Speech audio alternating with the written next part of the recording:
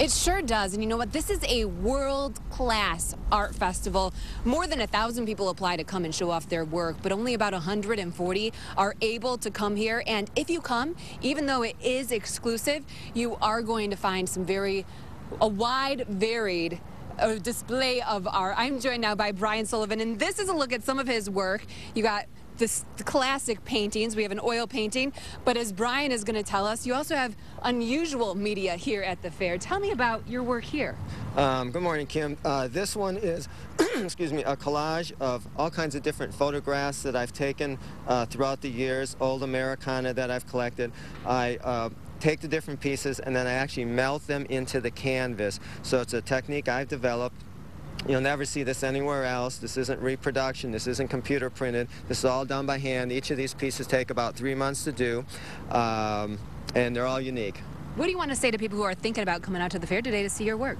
There's all kinds of price ranges, very affordable, and you're going to see all kinds of things that you can't see anywhere else.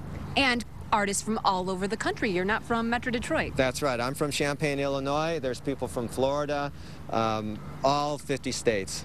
And also, I'm joined by Inti Munala from Walled Lake this morning, and he also has a very unique type of art. Tell me about what you do. Hello, yes, I made the paintings, but I have the texture with the cornflower. I made with the texture, and I made the paintings also with different plants, different minerals. All my paintings have the different symbols with my culture, as I am from Quichua Nation. But, it's beautiful work. Thank you so much for coming out to show it to us. Now, I want to tell you that this is the 4th best art fair in the nation, and as you can see, there's a wide variety of stuff that you're going to find at this show. It was voted the 4th best by the Art Fair Source Book.